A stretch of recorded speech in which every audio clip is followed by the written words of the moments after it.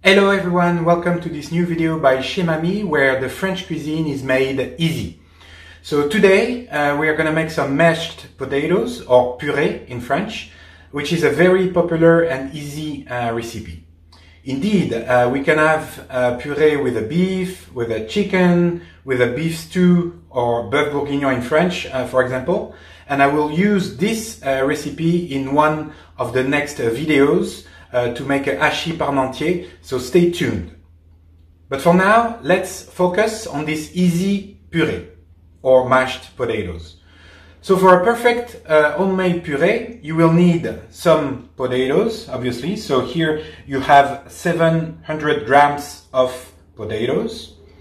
Then you will need 15 centiliters of milk here. Then 20 grams of butter. And just because I like it, some grated cheese. So here like 40 grams of Emmental, but you could have some Comté, for example, that has a stronger flavor. So depending on your liking, here that's Emmental only, so not very strong. And then one egg yolk, because I like it as well, so to make it a little bit more yellow for the mashed potatoes or for the puree. And then finally some nutmeg, salt and pepper. So are you ready? Let's start. First, you wash your potatoes and you boil them.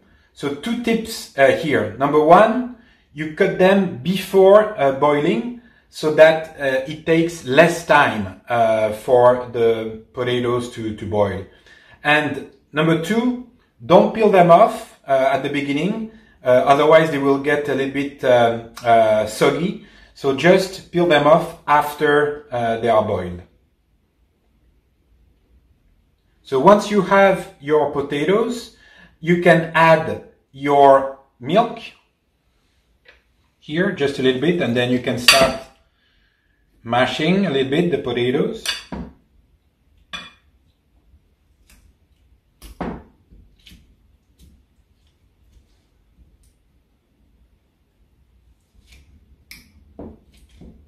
Don't use a mixer, just do it manually.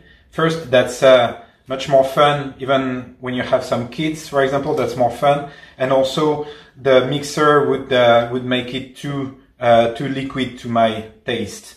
So that's better, like just mash with, let's say, a fork here. So that's a little bit better. And then you can add the milk to make the process easier.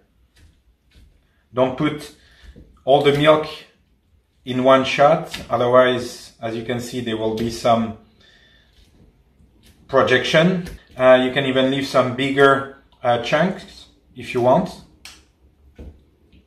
That's what I like as well, so that would show that's really like a homemade and not industrial puree, because industrial puree that would be made of dehydrated powder, and you wouldn't find those big chunks of potatoes. So that's usually a nice idea to leave some chunks of potatoes.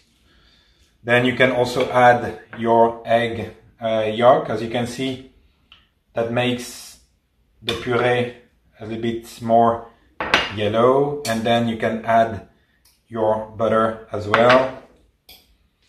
Just a tip here, the butter, you could take it out of the fridge for 1 hour or so that even though that's not melted, but at least that's a little bit softer to mash as well and to incorporate into the puree. Then this is the last big chunk. So as you can see, that's a very easy recipe here that we have, and that's why you are here, because you want to get French cuisine and easy recipe. So you can also add some grated cheese to make it nicer. Again, if you like more flavor, you could choose for Comté, for example, that has stronger flavor than Emmental. You could choose Gruyere as well, like a Swiss or French. That depends on your belief and country of origin, I would say. Then you can also leave a big chunk of grated cheese as well. And we are almost ready. So now you can add some nutmeg, a little bit.